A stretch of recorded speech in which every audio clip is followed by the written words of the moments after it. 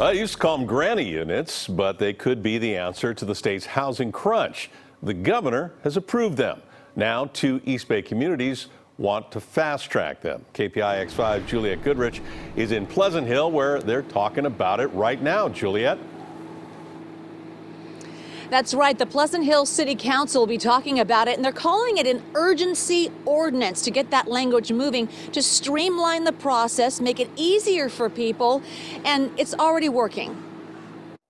They call them granny units or in-law units, you name it. And now coming to a backyard near you, you may see more of them popping up now that Pleasant Hill City Council will be expediting the permit process. Well, this is an example of a backyard cottage or an in-law unit.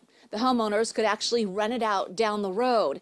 And what this ordinance does, this emergency ordinance, is give units like this the green light to go ahead and build cheaper and with less red tape. Appealing to many homeowners like Linda Turner, who has lived in Pleasant Hill for 40 years and has space to build, but is held off because of the expensive and time-consuming permit process. The lots are pretty big, so I do definitely have room for it in the back. So it's just access which side we would go down, extend the driveway or whatever you have to do. Real estate attorney Matt Cody says streamlining the permit and approval process will help create more affordable housing. The idea is that this will generate housing supply.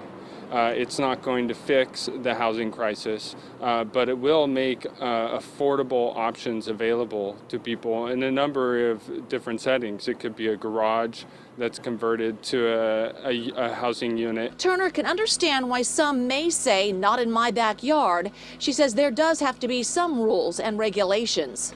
I like it as long as they're not going to build 2-story places, as long as it keeps the general look at the neighborhood the same.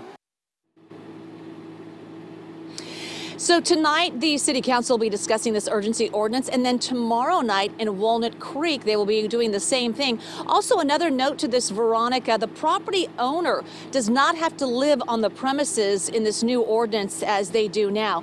And you can see behind me real quickly, I think it flew into my shot. This is a live egret here in front of the City Hall that the producers were asking about. Just wanted to give you a little side note as well. Back to you.